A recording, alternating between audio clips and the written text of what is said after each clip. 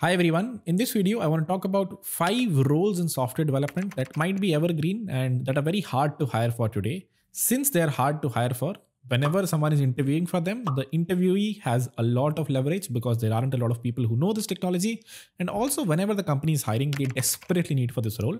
So in this video, let's understand what these slightly unconventional roles are and what you should do to go beyond full stack development and have a lot of leverage when you're negotiating. Let's get right into the video. The first role is being a designer plus front-end developer. So you're not a pure designer who cannot code. You're not a very bad and shabby looking front-end developer who can write front-end code but doesn't have design skills. A combination of both of these. See, companies will basically have to hire 2 people for this. This is conventionally how it happens in the industry. You have a design team, a dev team, but this is a role that is very intermingled. A few people I've seen who have extremely good design skills, which means they can go into Figma and create good designs. And they can also just write the basic components. You don't have to write complete full stack code or even touch the majority of React code. As long as you can give a simple API to other developers who can wire up your components, you're good to go. So what is the skill? Designer plus developer. What do you need to know? You need to have good design skills, should be able to create mockups and maybe actual designs in Figma, and then convert them into React components. You don't have to wire it up to the main React app. As long as you can create them in either Storybook or just write decent docs on each and every component you're writing, the front-end team can take it over and actually integrate it to the app. Why is this good? Because in the real world, there's like a lot of back and forth and context switching that happens between designers and developers, especially the front-end team and the design team. So if there's a single person who can handle both the things, there's a lot of context switching time that's taken over. And other than the fact that you're saving the team financial resources by combining 2 skills, you're also saving a lot of context switching time, which is great in a fast-paced environment. So what's the first one? Designer plus developer. Let's move to the second one. The second one is a mobile app developer who can do everything. What do I mean by everything? I mean, they can create Android apps, they can create iOS apps, they can hopefully create some Apple Watch, maybe that's not needed, but basic Android and iOS apps you can create, write it in native Swift or Java, Kotlin, whatever, and you are comfortable with Flutter and React Native as well. If you've built an app in each one of these, deployed it on the App Store or the Play Store, you're basically good to go. You can handle end-to-end frameworks for any company because most companies use one of these 4 frameworks. And this is something the company wants someone to just take over and completely own.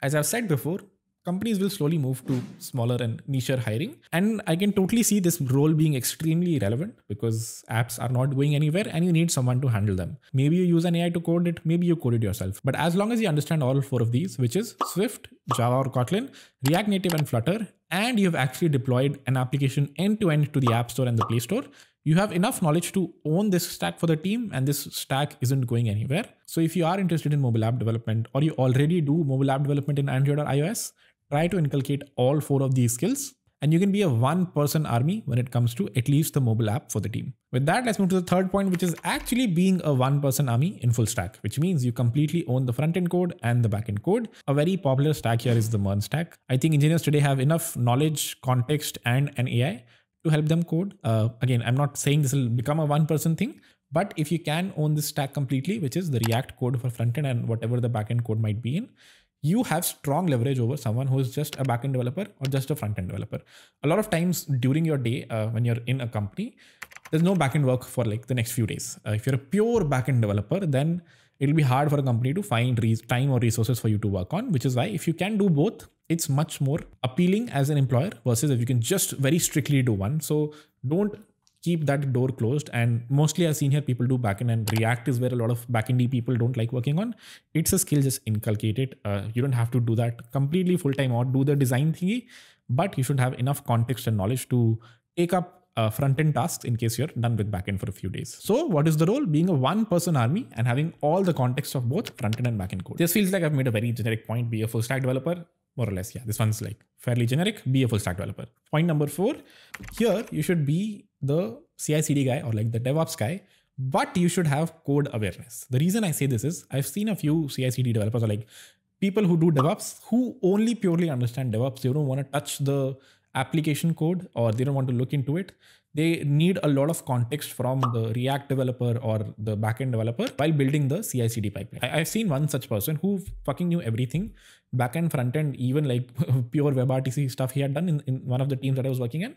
And he owned, like he was actually part of the infra team, but he had context of the code throughout. He did not have to work on full stack, but he never really needed to ask someone for any guidance when a new service was built or a new front end was written. He would just take over and deploy the thing on the internet. So if you're a DevOps guy, great, but it is good for you to have knowledge outside of DevOps. So be a DevOps guy and do that on a day-to-day basis.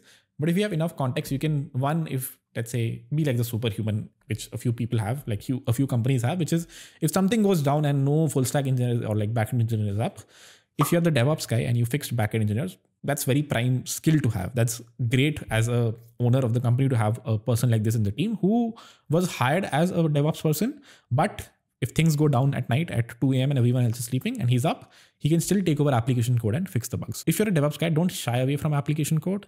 I know it does not look appealing at all when you're in DevOps, like looking at application code or like it seems beneath you, which it totally might be. But at the same time, if you can at least understand Java, Node.js, Python, whatever the application code is written in, you can be that 10x engineer, and it's always good to have 10x engineers around. Let's move to the fifth point. This one's good.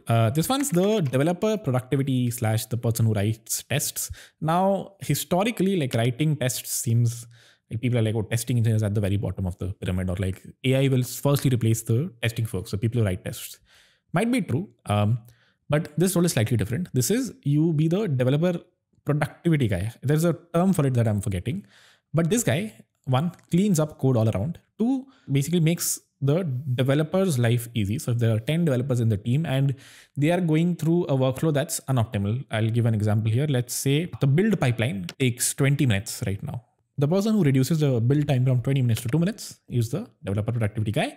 He has to be extremely knowledgeable. One, this is a very niche skill. Not a lot of people sort of do this. And two, this is also like extremely ugly work. It's like cleaning after everyone else. So most people I've seen don't like doing this, but this person is like extremely useful and efficient and cost saving for the team, because the code that they write sort of affects 10, 20 engineers in the team. And if you can save like 10 minutes of 20 engineers, that's a lot of time. So what does this person do? They write a lot of pipelines to make sure whenever someone is creating a pull request, the code has extremely strict checks. So people can't just merge things in unless they're extremely well linted. All the tests are passing, things like these.